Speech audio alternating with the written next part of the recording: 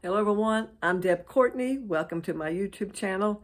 Today I'm going to talk about recognizing and knowing your difference and that it's okay. So let's begin. We all are different.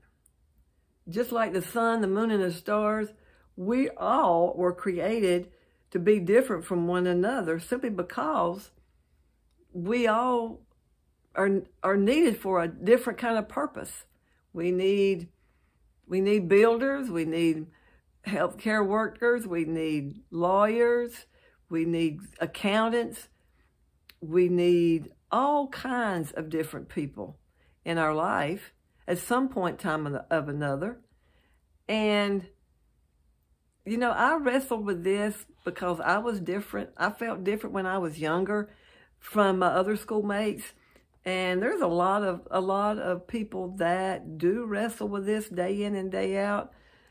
They want to fit in, and they want to not have shame in regards of how they're wired, their quirkiness, which is what I have a tendency to be, but in a good way. Okay, so I want to discuss some very powerful tips in regards to your difference is okay. And the first one I wrote down is being different can help you build a legacy. You know, the most remarkable people in history were different. They did something extraordinary that no one else did. So whatever it is, you can build a legacy for yourself in being different. You don't need to work at being famous or different. You've already got what everybody being famous or different is trying to have. You have it naturally. So embrace it and go for it. Run with it and make a good life for yourself. The second one that I wrote down is being different generally offers a very, very unique perspective in whatever the circumstance is you're involved in. Sometimes people stand out because of the race, their ability, or some other factor. But you offer a unique perspective that can be shared to others through education, through encouragement, which is kind of what I basically am unique for doing. And so it's really nothing that you have to work at. It comes automatically. And so it's a very positive way of life. Number 3 has to do with you stand out from the crowd. And boy, do I ever sometimes. In a world of sameness. You know what? I'm really glad I'm not the same as everybody else is. And you know what? Everybody else is saying, well, I'm glad I'm not the same as everybody else is. Being different makes you genuinely stand out. I play up my quirkiness a lot sometimes. You don't see it so much on my YouTube channel, but I really do in real life because it's easy. It's just who I am. I naturally fit in like that. And so I help people by being my quirky self. Sometimes, not every time, but sometimes. And, you know, sometimes they think, you know, they just roll their eyes and say, okay, Deb, you really, we get it, you know. But you know what? I made them laugh. And so that's and I think to me, that was a win-win, okay? You're honest and authentic. Being different makes you honest and authentic. One of the benefits is that you're true to yourself. Exactly. Don't try to make yourself something that you are not. It will wear you out. And you'll just end up being frustrated your whole life. Don't live like that. When people don't accept their uniqueness, they become inauthentic and dishonest about who they are. And you know what? People can pick up on that. So just be honest and authentic about your uniquely quirky self. Okay? And know your boundaries. Now, people who believe the I don't fit in, quote, saying, they don't know how far the boundaries of their personalities go. So I do make sure that I'm not pushy in my quirkiness or my uniqueness, and I keep it in check. And so, and you know what? You can read people's expressions. You can read people's emotions. And a lot of times people are very animated in letting you know that without saying anything to you. So yeah, just know your boundaries. Know that you are a brave person in a world filled with, judgmental people, quick to tear people apart with a single comment.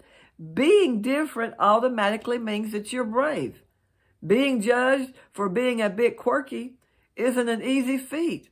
You know what? I've had to experience a whole lot harder things than being my quirky self. I really have. It's not that big a deal, And so just don't worry about it. You're not one-dimensional. I am not one-dimensional person. In a sea of sameness, you don't fit in a certain box.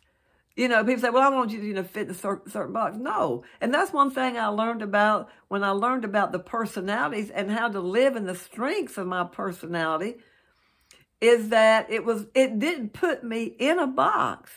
What it did, it released me out of the box other people had put me into. So, yeah. Okay, the next one is you can stand up for yourself. Instead of telling yourself, I don't fit in or what's wrong with me, anybody I've said that to myself plenty of times. It's time to realize that you're standing for yourself every time you celebrate being different. You're standing up for yourself. And that's what I do. I stand up for myself. I don't shy away or shy back. And you know what? If you're like that way, if you're like that, it does take time, but work on it. And you know what?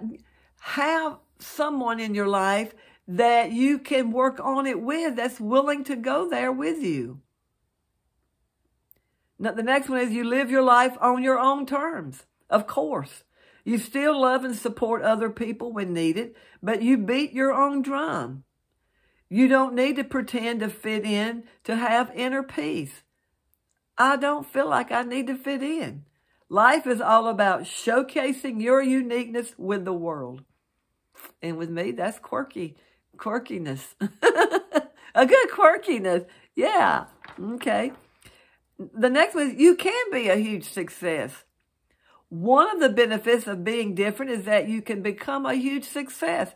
Being something unique or bringing something unique to the table is what helps people and businesses thrive. It means you stand out. So live in the strength of your quirkiness. Live in the strength of your uniqueness of who you were uniquely and wonderfully created and designed to be. You can provide, the next one is you can provide empathy. Being different usually means you had a hard time in life. Standing out from the norm can make school, work, in general, much harder. You likely can provide better support for those struggling with emotional pain. And I do. Well, one of them, and you say, well, what was that like? Well, I was begrudged the food I ate when I was much younger. So I work and have compassion on people for food. And so that's something that I have taken upon myself to help people with.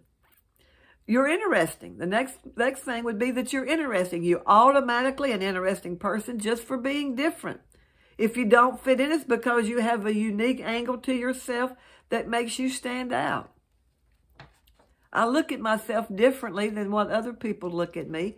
And it is in a positive mindset and a positive way that I live.